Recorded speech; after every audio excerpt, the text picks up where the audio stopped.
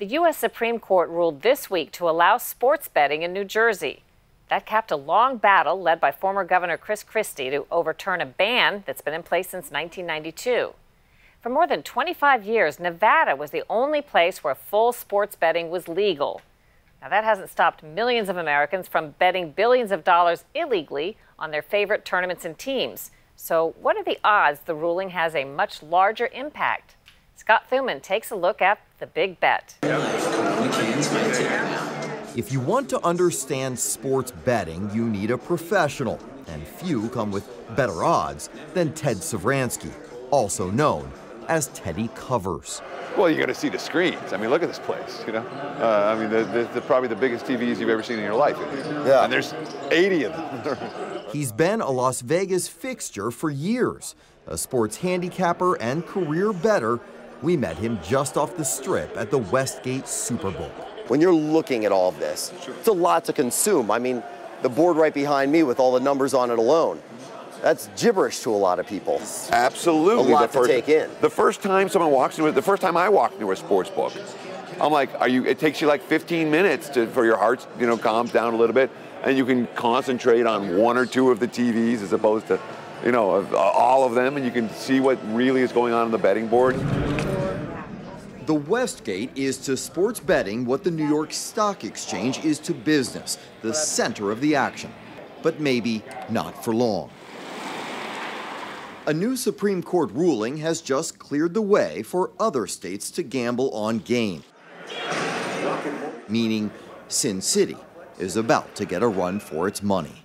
We want to do it because 65% of the people of the state of New Jersey voted that they want to do it. We could have bets being taken in New Jersey within 2 weeks of a decision by the court.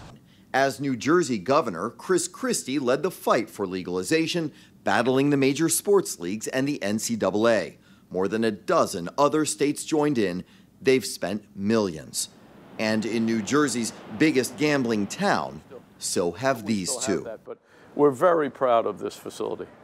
Bruce Dyfick and business partner Frank Rocco have made one of the biggest bets Atlantic City has ever seen. Not on a game, but on the business of gambling itself, buying a bankrupt hotel and casino and pouring millions into reopening this summer. You'd never been to Atlantic City? No. Never saw the asset, had never been to Atlantic City. A little problematic for the phone call I had to make to my wife, my partner of 42 years, and explain to her how we're making a large investment on an asset that I had never seen in a proper town that we had never been to. Well, you'll have 300-400 people seating in here. They're so confident, even before the Supreme Court ruling, they started building a sportsbook at the center of their casino. So you'll see a video wall over here that will have 30 different panels. From a recreational standpoint, the groups of men and women that got on planes to go and watch the NCAA tournament March Madness launch, okay, that they don't have to fly 5 hours. They can take an hour ride because I believe that within a 4 or 5 hour drive or a 1 hour flight, there's 75 million people. And now they have a choice. They'll have a choice. A choice both the city and state hope will result in an economic jackpot, more visitors, and a chance to tax the enormous sports betting business. So how much would states get? Just how big is sports betting in America? No one really knows, but in Nevada alone last year, there was $5 billion gambled. That's legal betting.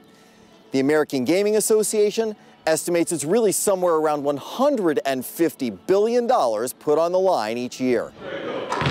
Historically, the leagues have worried that bookies and big bets could taint the game. It's happened before. The most egregious case back in 1919 when the Chicago White Sox lost the World Series after players were paid to play poorly.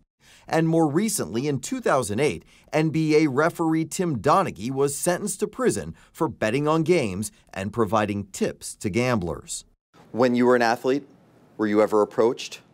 No, I was never approached. I spent 15 years in professional football. Never did any time did anyone come to me and say, would you consider doing this? I've never had that happen. And I was the guy that handled the ball every play. Former NFL MVP Joe Theismann played 12 seasons and 167 games as quarterback of the Washington Redskins. He believes these days the sky-high salaries would actually discourage cheating. How realistic is the danger to the sport itself? To say it wouldn't happen again would be, a foolish statement. But the possibility of it happening would be minuscule, especially under the scrutiny that exists today. When you think of guys being bought off, guys being paid to do things, the numbers that guys are being paid today, could you imagine how much someone would have to pay someone to throw a game? Would it be hard to keep teams, athletes, from wanting to put down bets on themselves? Well, I think that's something for the owners and the commissioners of the various leagues to be able to sit down and look at their players, and study a little bit more about the habits of their players. Understand who's working for you. Though now, in an interesting twist, some of the leagues that sued New Jersey to prevent nationwide sports gambling are asking for a portion of the potential betting pot. If you were to combine that with what each state decides to take as a tax, then Teddy Covers says they'll miss their goal. Here in Nevada, the state government wanted to make it sure that it was legal and regulated. So they were willing to say, we don't care about the revenue from sports betting. And they take 1/4 of 1%. Tiny bit. That's tiny bit. When you see states talking about sports betting as this is going to be a revenue generator for our state. They're talking about 6-7% in some cases they're proposing. Sure, it's not going to work. I mean, it flat out isn't going to work because the bettors who are already betting with bookies and offshore sports books will continue to bet with bookies and offshore sports books if they're not getting the same lines as they are getting here in Las Vegas.